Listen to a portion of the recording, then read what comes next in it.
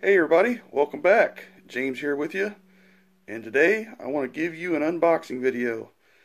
I did a poll on YouTube the other day in the community section, and you guys really wanted me to get the Gauntlet, and I found a way to really afford it. So here we go.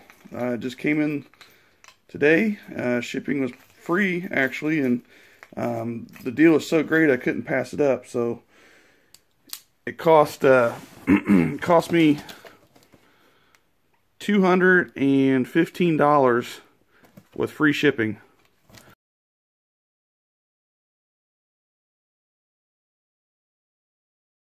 So I got this gun for, I can't believe it, for 200 bucks. I mean, cannot beat that for a gun that cost $2.99 or plus at some stores, depending on where you get it from.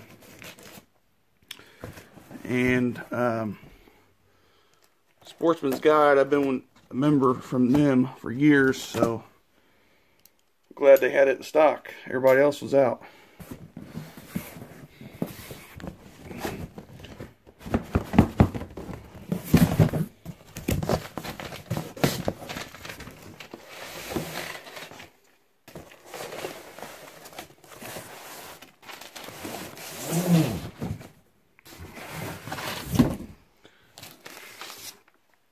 There we go. The UMAREX Gauntlet. Okay, so let's crack it open here, or read the box real quick and then I'll crack it open. I got the 22 cal version, 900 feet per second with lead pellets, 60 plus shots, rated at 1150 psi on the regulator. 10 shot magazine, bolt action with the removable 3000 psi air tank reservoir, adjustable cheek comb, sling studs. So good stuff, sounds like.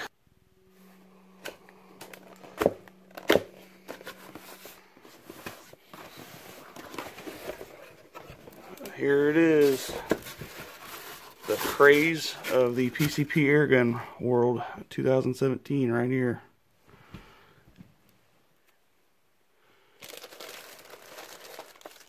Got all the goodies right here. Registration, stickers, manual.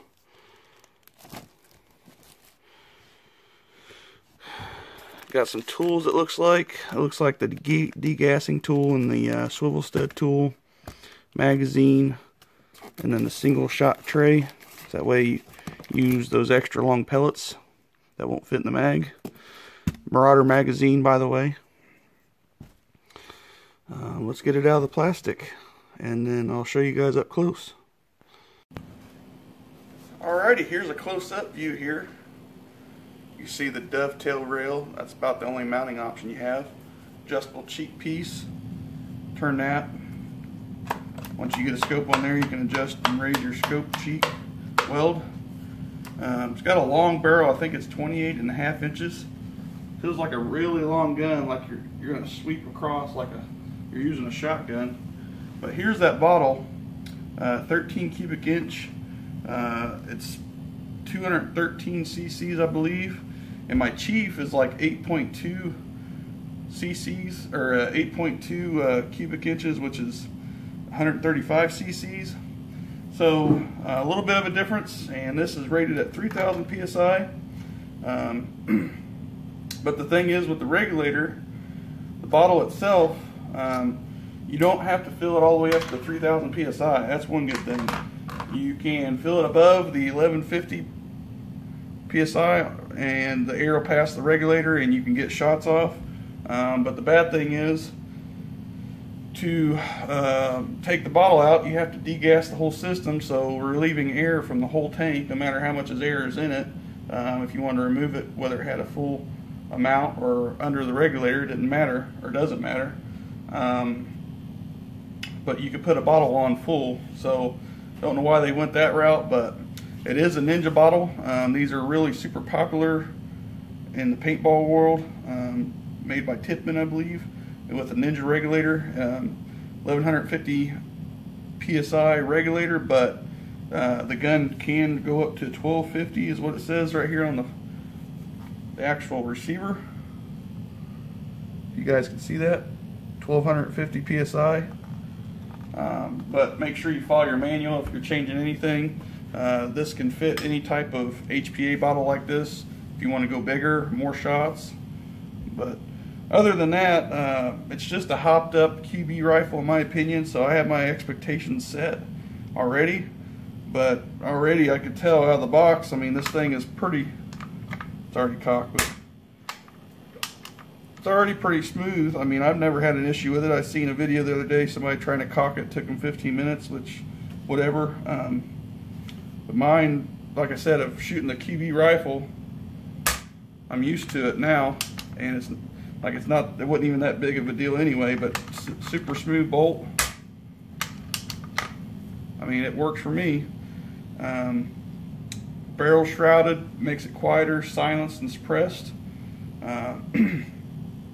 So what I'm going to do is, probably after the video, I'm going to take the stock off the gun to see how the gun's made pretty much. To do that, you follow your manual, but it tells you to take this screw out, take these two screws out, one screw on each side of the block here that holds your valve and all that good stuff. And you can pull this gun out and tweak it, do your trigger job or whatever you want to do. I already have a video uploaded for that. Let's see here. Pull this all the way back to that second locking spot. You put your magazine in. That magazine will fit in there and it locks in and snaps. So 10 round magazine. So, and this holds Gamma red fire, by the way. I just tested that just to see, so I know the poly mags are too long. But anyway, make sure you read your manual for everything. Just don't get into it, start shooting or whatever, because if you've never had one, you know, there's a process of doing it. And UMAREX, also known as, or partnered with RWS, made this gun. They tell you to use their lube, RWS pellets and all that.